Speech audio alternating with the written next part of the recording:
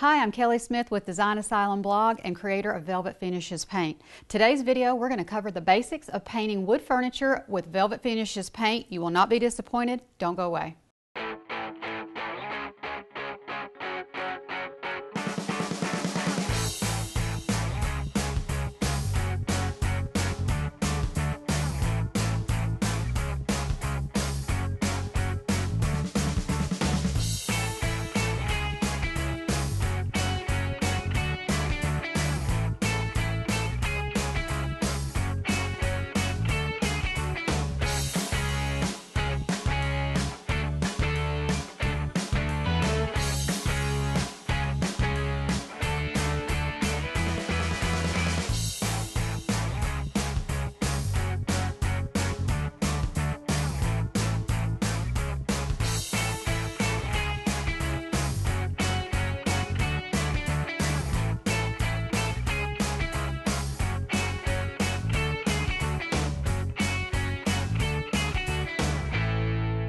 Thanks so much for sticking around. In today's video, we're going to learn how to paint wood furniture with velvet finishes. And it is so easy, you're going to want to come through that screen and kiss me by the time I show you this. I promise. No sanding. Now I want to show you the first ingredient, the key piece to make velvet finishes really work and stick to furniture very well. It's a product that we have called Ready. It's a deglosser and a cleaner, and it's so easy to use. All you got to do is just spray it on. Spray, spray, spray.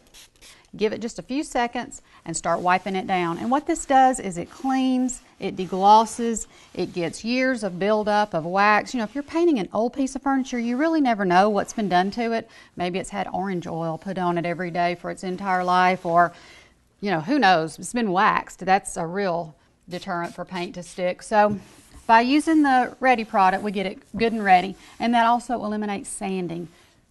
Raise your hand if you hate sanding, because there's 3 things about painting furniture that I hate, and it's sanding.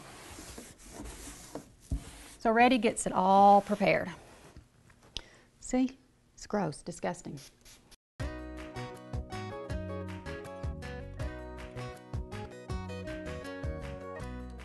As you can see, the finish of the piece has been dulled greatly by using the Ready. So now we are prepared to begin painting. All right. Now I chose Color Timeless. This is our darkest gray that's in the line. It's really, really pretty. It's very elegant and it looks great distressed or glazed. So all you gotta do, shake it up really well. Make sure all these ingredients, you can get your work out, work those biceps. It all comes with a good seal so that when we ship it to you, it doesn't go all over your box. Just pop your little seal off, and you're going to be good to go. Now we took all the drawers out as well as the hardware, and I want to mention something about hardware here. This particular piece has hardware that has a flat back on it. Now Velvet Finishes is great for painting hardware. So if you ever, and you're going to learn this as you hang out with me, that I'm extremely lazy. I work really hard, but I like things to be quick, easy. I don't want to mess around with everything. So if there's a piece of hardware that has a flat back on it, you can paint right over it with a Velvet Finishes paint, and you can also go right over it with Ready to get a good surface to start on. So even though this piece did have the flat back, I'm not going to paint these particular pieces of hardware, but that's just something to put in your little arsenal of let's make something happen fast, right? So when you paint, it's important to load up your brush. Do not be afraid. You are in control. On it, paint it, let's get this done. So load up your brush pretty thick with paint. If you have only a little bit, it actually makes it harder. So the more paint you have on your brush, don't have it dripping, don't go crazy, but load it up. Now, always start with what's going to be in your way. You know what I'm saying? You want to make sure that you do it in order. Think about your piece. I usually start at the bottom and work my way over. I'll show you what I'm talking about. So we're going to get going here. Super easy. And when I say slap it on, that is absolutely what I mean. Slap it on. With Velvet Finishes, we are not really concerned with brush strokes. You got a little ding in your furniture and you're not willing to spend the time fixing it, dab that paint in there. Just slap it on. Don't worry about the coat being thin or thick. If it's thicker, it's going to take it a little bit longer to dry. That makes sense. But if you put it on really, really thin, you may end up having to do more coats than you want. If you can get it on in a decent amount, a little bit thicker, you won't have to do many coats. We really, really strive for a 2-coat paint job. Look what I just did. I went the opposite way. It's unheard of. But you can do it with velvet finishes. Just get it on there. Don't worry about the brush strokes and be done. See, did you notice? That's already starting to drag off. This paint dries super, super fast, which is wonderful. When we do paint classes, we actually do 2 coats of paint and a glaze or a gel, also distressed, and have people out the door in like 2.5 hours. So,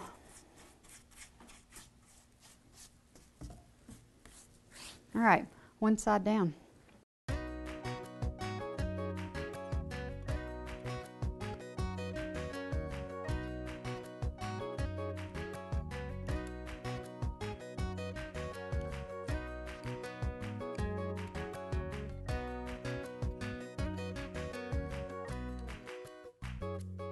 It's only been just a couple of minutes and I almost have the entire hull of this piece painted.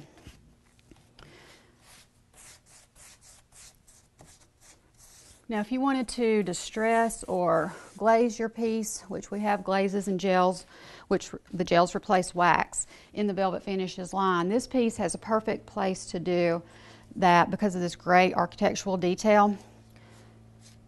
And one thing that you may want to think about when you're painting is if you know that you're going to glaze, you really don't have to have a perfect paint job, because that's really what makes it interesting. You know, you have different depths and layers that's glazed over, so it's really not that big of a deal to have just this perfect coat. And if you're going to distress it, it's almost better not to. And sometimes if you've got a piece that's in good enough condition, it's really nice to either just let the natural wood be on the outside of the piece and only paint the drawers, or vice versa. I think that looks really nice too. All right, we're almost done here. When this piece dries, what you want to do is 2 things. First of all, wipe off the container lid or the container top before you put your lid on so that it doesn't stick. And secondly, so that you don't have to rinse out your brush, you can leave the paint on it, put it in a Ziploc bag, but make sure that there's a decent amount of paint on it. You don't want to just get it really, really dry to put it in your Ziploc bag, because if you do, it can start drying out. This is just a good trick, saves paint, saves time. And just kind of smush the bag on it, and then you can just give it, and actually it'll stay like this for a couple of days if there's enough paint on it, and you can also stick it in the refrigerator, and that kind of extends the life on it. So, okay, I'm gonna go work on those drawers. Okay, what do you think? Our piece is dry, our drawers are back in, and our hardware is back on. 2 coats of the timeless color has made this tired, sad looking chest an amazing piece. Be sure to check out the Velvet Finishes website. All of our social media links are there. You can pin with us, you can tweet, you can stalk us on Facebook. Let Velvet Finishes color your world with all our fabulous paint, and be sure to send in your before and after pictures. We love to see your masterpieces. Oh God. Good. Okay, you want to do it again? No. I'd like to. Good gosh. Well, as you can see, I am already enjoying my lovely chair. Your hair looks awful. She's so mean. Quiet on the set. Oh my God. Product reveal. Take 1.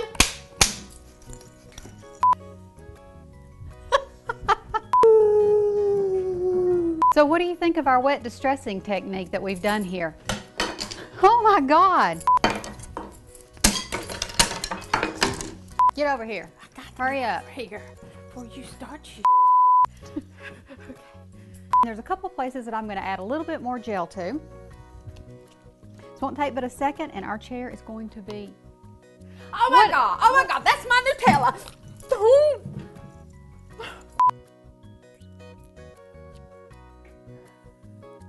I can't even follow that. I got nothing.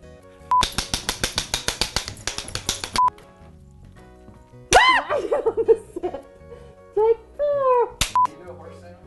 Oh, sure I can. I have to get naked.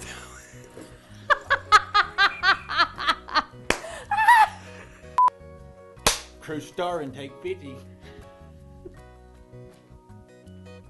Steps to this piece were super easy. All I did was paint it first, and I'm then taking the lunch order. What would you like? Hurry up, we don't have all day. Oh my gosh. Oh, veggie burger. I know, veggie burger, extra fries, mayonnaise, hot sauce, and sweet tea. Thank you. What are we doing? That's not nice. That is not nice at all. And